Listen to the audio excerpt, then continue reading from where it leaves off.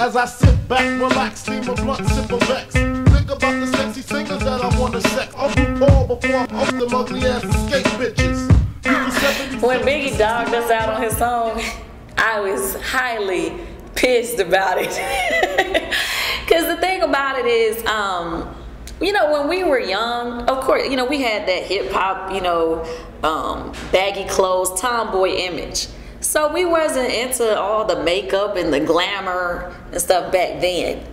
And for him to like dog us out like that, I was like, that's a little bit harsh, you know, but you know, that's not the first time people tried to dog us or say, oh, they're not cute or whatever. I mean, especially like nowadays on the blogs, people let me have it sometimes. And I laugh because I be thinking sometimes when I read, they be like, oh, she ugly or she ain't cute. I be like, psh. Well, I never had a problem getting a man, so I must not be that ugly.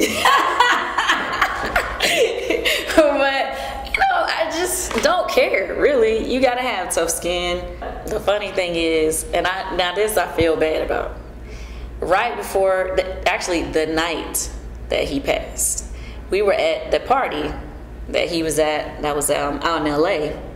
And Tiny had walked around, and I guess she ran into him, and he was apologizing to her for what he said about us. You know, just like, oh, I'm sorry, da da da. So she came back to me. She's like, oh, Kandi, he's just saying that he was sorry and he didn't mean it, blah, blah. I was like, man, please, fuck him. And I just feel so horrible.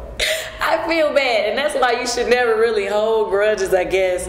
But I felt bad after. That was terrible.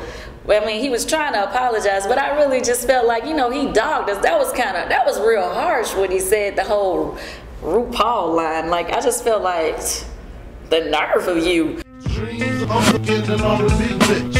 I'm just playing what I'm saying. Dreams of getting on the big bitch.